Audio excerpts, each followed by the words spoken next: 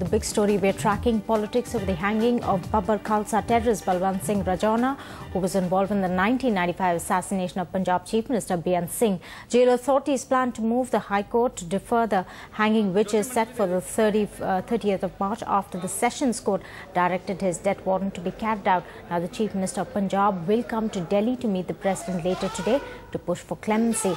Meanwhile, several Sikh groups have planned protests against Rajoana's hanging and have called for a statewide band. Authorities have stepped up security across the state.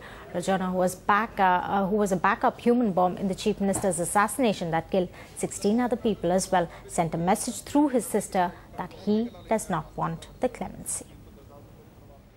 Main point इसमें जो है, जो कि law of the land है, कि और supreme court में भी केस चल रहे हैं, कि अगर किसी केस के को-अक्यूज्ड की अपील चल रही हो, तो जब तक उसका फैसला नहीं होता, तब तक कोई एक्शन नहीं हो सकता। अब इसी केस में 2 मुलजिमों की अपील सुप्रीम कोर्ट में चल रही है, क्योंकि ये जरूरी नहीं है कि कोई खुद अपील करे तब वो हाई कोर्ट सुप्रीम कोर्ट उसकी अपील माने।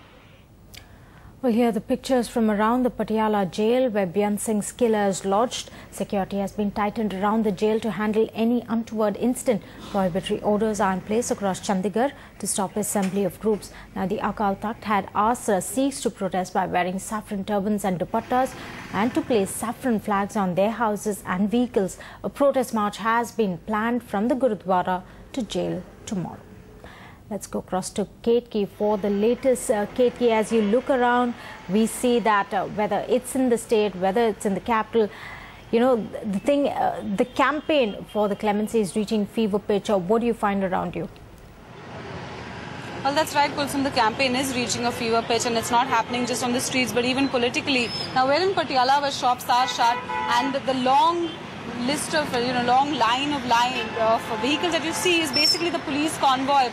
A lot of paramilitary presence here, a lot of Punjab police force here in Patiala. This is also the city where the central jail is, where Balwant Singh Rajoana has been lodged. So in that sense, police are, of course, taking all precautions, making sure that everything is under control.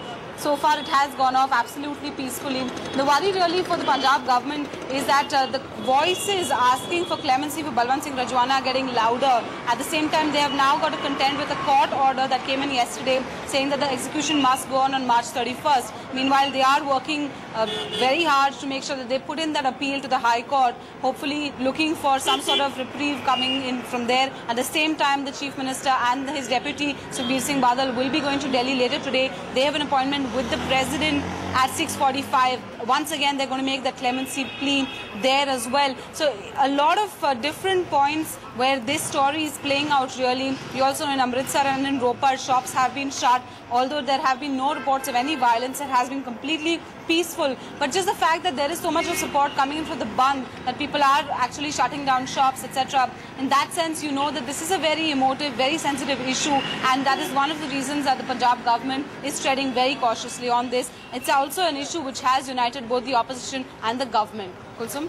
Right, Kate Kiangbe, thanks very much for joining us.